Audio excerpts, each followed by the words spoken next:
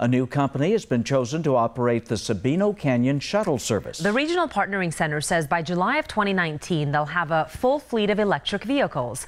9 News Side's Ivan Rodriguez spoke with TEP to learn more about their $1 million contribution to the future shuttle operator. Over the years, thousands of people have ridden the shuttles at Sabino Canyon, which are powered by diesel.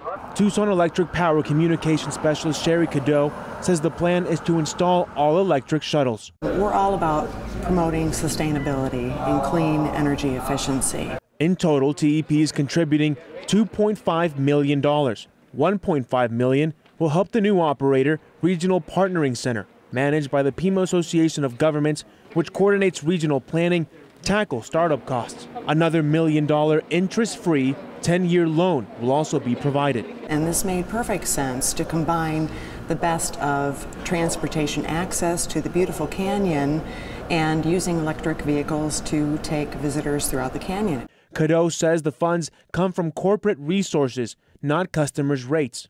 RPC will assume control July 1st after the old shuttle operation expires. The U.S. Forest Service issued RPC a 5-year permit. The new service and improved services that are being operated by the RPC, it'll be very popular. Their proposal certainly met all of the requirements that were laid out and specified by the Forest Service. And certainly they're hoping that with that 5 permit, it will be renewed. So we're hoping for a 10-year period.